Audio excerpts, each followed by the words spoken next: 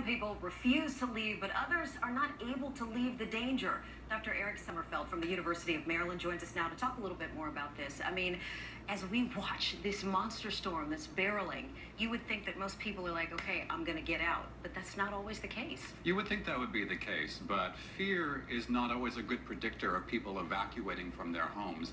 Neither is really anxiety of the willingness to evacuate. Many people feel that they have a sense that the hurricane will not be as bad as the experts actually say it's going to be, so they rely on their own intuition rather than what the experts are telling them. Like we've heard it go from category 5 to category 4, and people are like, oh, it's a 4 now. And they say by the time it'll reach me, it'll be a category 2 or a category 3, so it won't really be much of a bother for me, so they choose to remain in their homes. Many people will also not evacuate for fear they have nowhere to go. Right? If they don't have an extensive friendship network or family network outside of the evacuation zone, they may choose not to evacuate.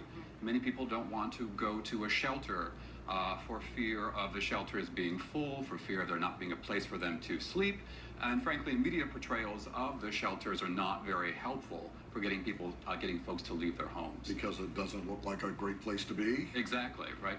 And we know that people with higher education and income will prefer to leave and feel they have the capacity to leave and stay in hotels and motels rather than go to shelters. So the government, local officials, meteorologists, President Trump has talked about it.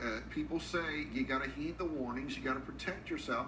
Does the government do a good enough job? Is there anything more that they can do? Seems to me they're doing a lot. I think we've done a lot better in warning people about the effects of hurricanes. I think with Irma coming on the heels of Harvey, government warnings are going to be a lot more effective in motivating people to leave their homes and getting to safety. But frankly, government rhetoric has been a lot more harsh and has tried to intimidate and then scare people. And I'm not really sure if scaring people to leave will actually work. What we know will work is providing people with valuable, instructive information. We also know that there are people who simply can't go. Let's talk about, are these people who might be physically unable to move, or what? Why would they stay? Absolutely. People who tend to be living on their own or without extensive friendship or family networks, elderly people, people without a vehicle. We know that from Hurricane Katrina, people could not evacuate until they got their Friday paycheck.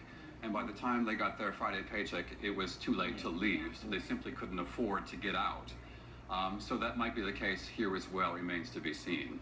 But we know that older people, single people, people without children will choose to weather the storm rather than leave. All right. There's more I would love to ask you about. We're out of time, unfortunately. Thank you very much, Dr. Sommerfeldt. Thank you so much. We do appreciate it.